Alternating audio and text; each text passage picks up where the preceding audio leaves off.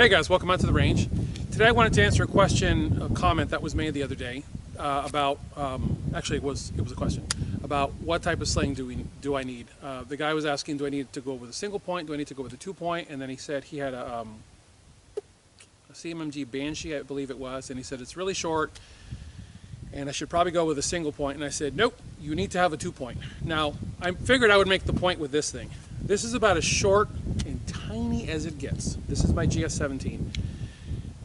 This is this is a weapon that you would usually put a PDW sling on, and the PDW sling is actually this one. And you could run it right through here, and both ends would meet up here. But what I have found, because I end up going up into the hills with this thing, once I put the safety on, which is the forward grip, and it folds in, I find that the weapon stays right here. I mean, it does not move from this position. For hours on end, it stays right here. If I want to move it off to the side, I can, to use my handgun. But this thing stays precisely where I put it. Why? Because it's on a 2-point sling. The back and front of the weapon are being managed for me by the sling. And like I said, this is a PDW sling. And the PDW sling, for the guys, for those that don't understand, is the PDW sling I specifically designed with a shorter length of bungee in it than the 2-point sling. And the reason for that is this is usually used on really short, really light weapons. But you can use the PDW sling in a 2-point configuration.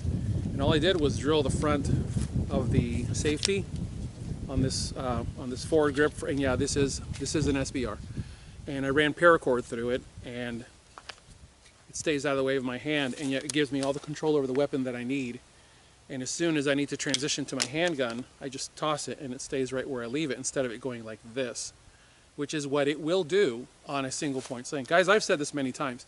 Single point slings are dynamite for pick up and move and pick up and shoot weapons. But if you're talking about any weapon that you're going to spend a protracted period of time wearing, you really want to control that weapon, and you don't want to have to think about controlling that weapon.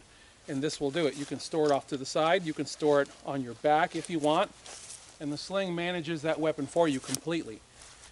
And at a moment's notice, you can bring it around and get into it. So 2-point really truly is the way to go when you're talking about a weapon that you're going to have to wear for a long period of time. Even though I make the single point Tier 1 Citizen sling, I no longer use it.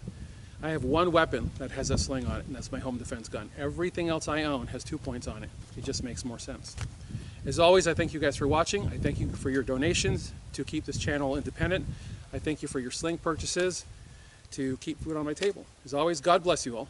Get those guns out and practice. Have a good one.